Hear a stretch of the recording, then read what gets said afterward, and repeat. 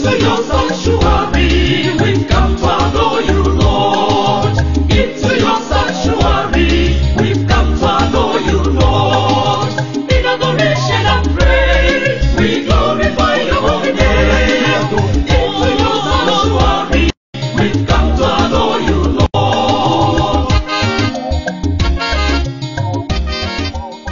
In the name of the Father, and of the Son, and of the Holy Spirit. Amen. May the grace of our Lord Jesus Christ, the love of God, and the communion of the Holy Spirit be with you all.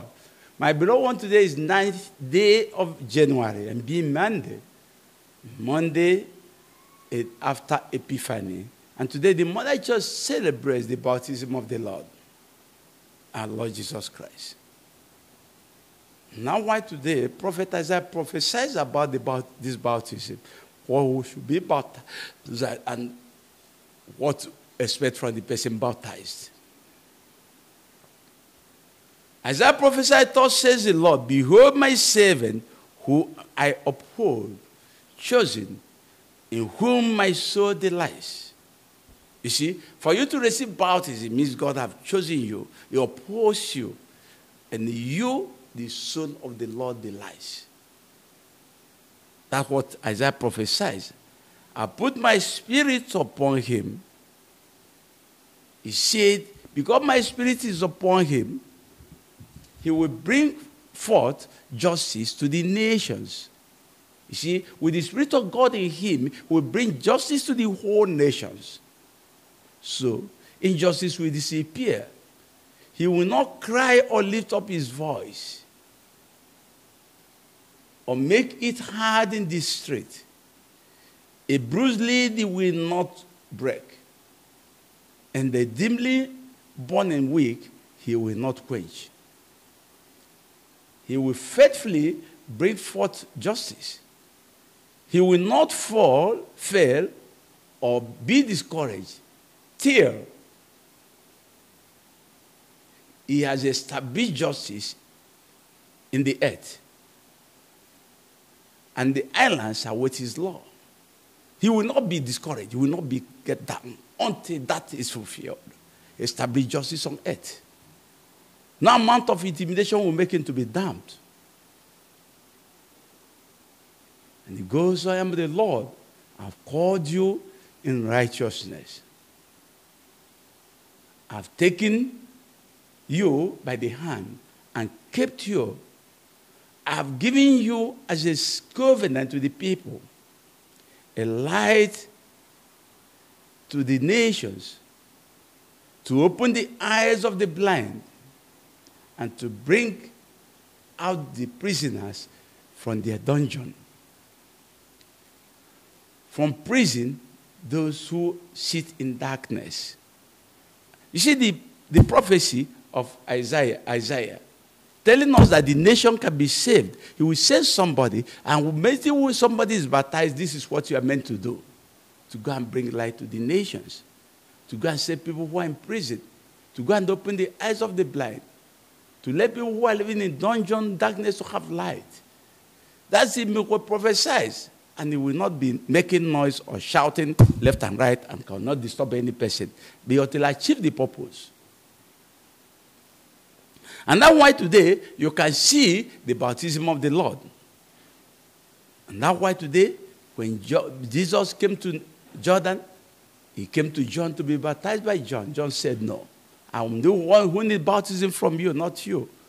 And Jesus persuaded them and said, look, let's fulfill our righteousness. And with this he persuaded John. John accepted and baptized them. And when after the baptism of Jesus, we are told the heaven opened.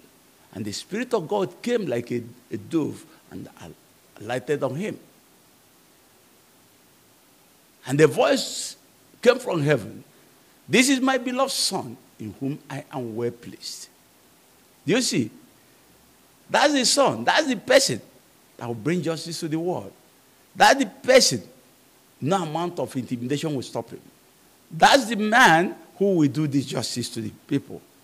In face of injustice. In face, bring security in face of insecurity. Bring riches in face of poverty. Bring education in face of uneducated. The man who make us rich again from poverty. That's the person we are looking for. When you are baptized in God, that's your mission complete. Ask yourself, if you say you are baptized, is that what you are doing, or you are walking against the light? And the voice has witness to that. This is my son, whom I well delighted. Maybe that voice was heard, heaven opened when you were baptized, but you didn't see it. You know, person there to prophesy or interpret for you. And the voice said, "They my beloved son, whom I well praised." And they could not achieve that. Do you see how it happens? And that the baptism of the Lord reminds us of our own baptism today.